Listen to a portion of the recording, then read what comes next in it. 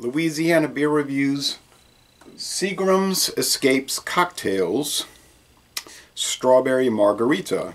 Premium flavored malt beverage, 100 calories, 5% alcohol. I don't like this label design because it's red writing on a red background, so I'm not in love with that, but it's just a, I guess you would say a mistake.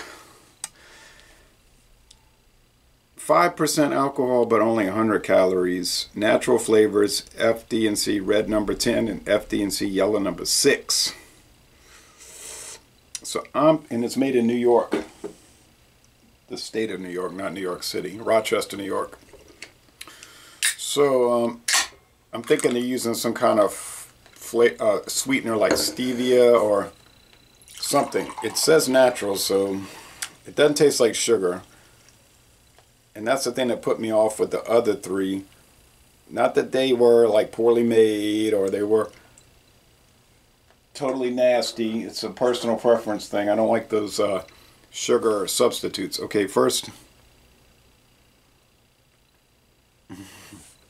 I can see that this glass is exactly 12 ounces, so there was no room for error there.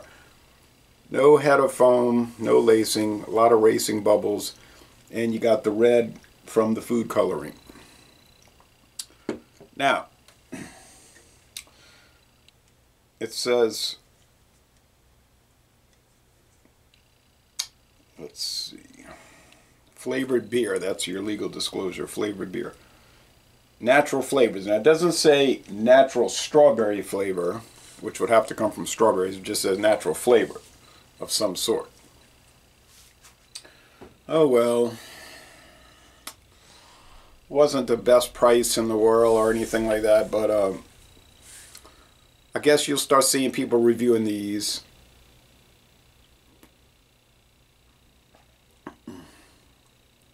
Okay, the aroma first.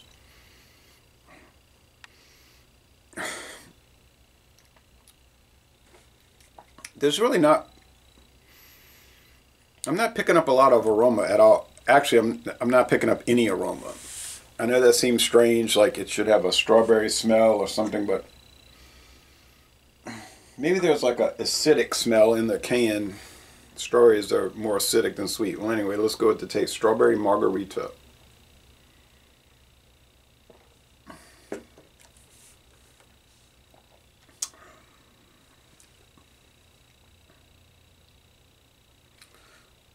They're probably using some agave nectar or agave dehydrated whatever, because it does have that tequila agave thing.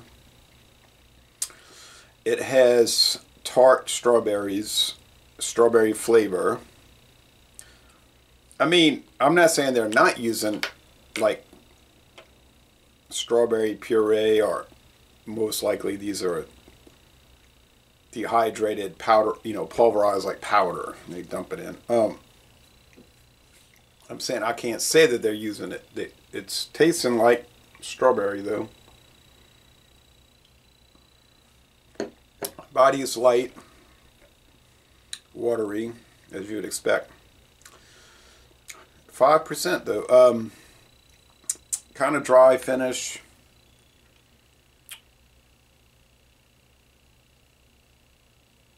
This is made where they make Genesee beer. And if you go to the brewery, it says Genesee. That's their marquee brand. But it's really owned by a company called FIFCO, F-I-F-C-O USA, FIFCO USA. And Genesee is part of it, the major part of it, of course, but it's part of it. The other part is the Seagram Beverage Company. And they also have Pyramid, which is like a craft style line. They do a lot of contract brewing.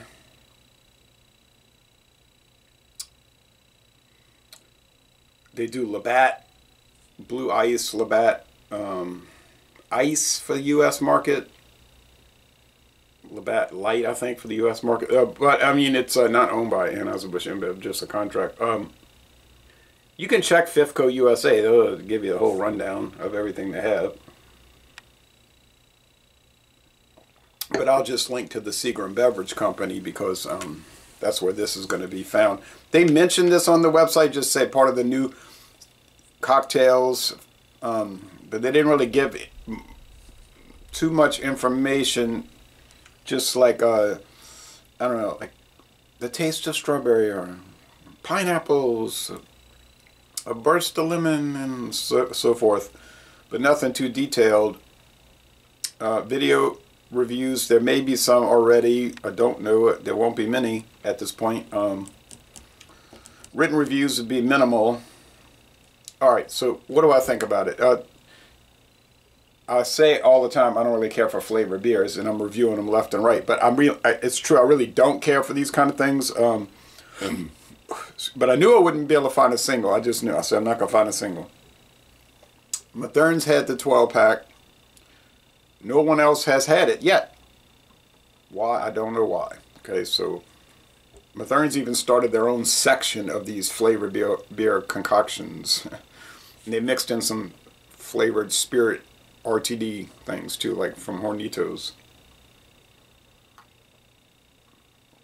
They're all similar, you know. I mean, some are liquor based, some are malt based, but they're similar in their flavor. If they were using real sugar, I would prefer it. I don't think I have no evidence that they aren't, except from the taste, empirical evidence, and I'm not tasting sugar. I'm tasting like that substitute, which is why it's probably getting 100, coming in at 100 calories. I mean, it's okay. Anheuser-Busch came out with some of these recently, but they're not 5%, and they're called seltzers, but that's a type of flavored beer as well, but that could be made from sugar instead of malt. Hey, you like that beer from cane sugar? Well, that's true. What did I give the other three? The grapefruit, the pineapple, and the lemonade. I don't remember. I thought that I had mixed feelings about all of them.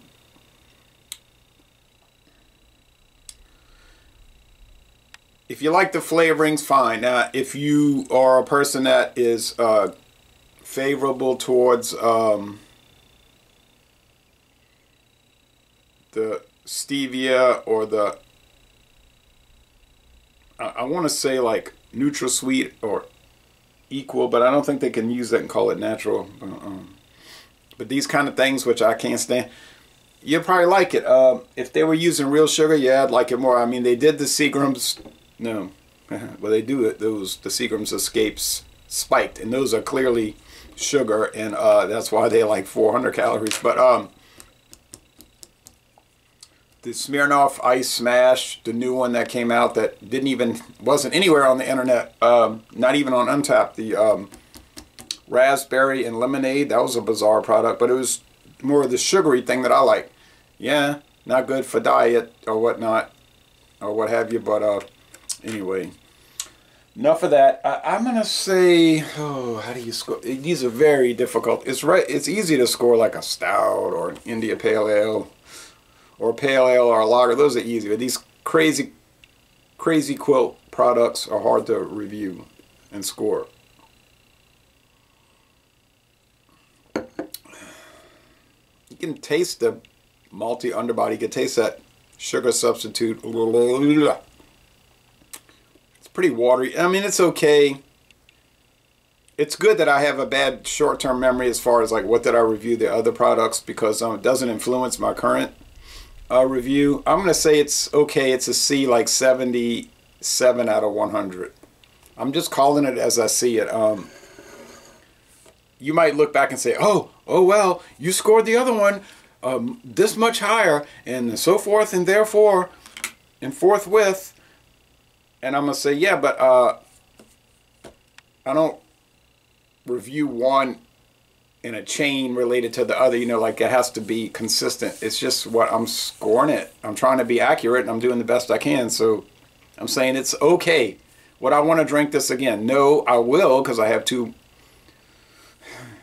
more bottles, and I know no one's going to want it. But there's a market for this anyway, and the market, it doesn't matter if I say a C or an A. The market's not concerned with that. Well, let No, here's one thing that's remarkable. That is remarkable, though. Some of this got stuck to the side of the glass, and it's leaving red gunk on the side of this etched glass. Now that is the truth. And that red gunk has some body to it. It's not just a reflection. So, either like I'm theorizing a powdered strawberry substance, but it might have gotten moisturized, you know what I'm saying? And it's sticking, it really is sticking to the side like strawberry pulp, like you see inside of a strawberry. Okay, so yeah, I think it really is natural strawberry. It does taste like that. Anyway, so you see my complaint that they're not using the real sugar, but then you're not gonna get the 100 calories in. All right, so nope, not gonna let the good times roll with this. Something else perhaps. I got the Margaritaville variety pack, 3 flavors. They're all coming out, but that's only 4%, and it doesn't make a claim of 100 calories, but it's gonna have sugar. But anyway, it goes on, and I'm not praising these products, and I'm not promoting these products, and I'm not even encouraging these products, but they are. In 10 years ago, I would have been attacking these products, and I still have an urge to do that, but anyway, it'd be like saying, I'm going to go after Hawaiian Punch. How dare they sell that? I mean, you know, they sell it. Okay, get over it. So, and I have to get over it, and I am getting over it, and I have gotten over it, I think. So go to Rochester, New York. Scratch that. They don't let you tour the brewery. You can visit the gift shop, which is very nice, and the little showcase brewery, which is, it's okay. But you could drink Genesee 12-horse ale on draft, and that's great. Well, yeah, okay, it's worth it. Go there just to drink the 12-horse ale on draft, which I did. Thanks for watching this video production.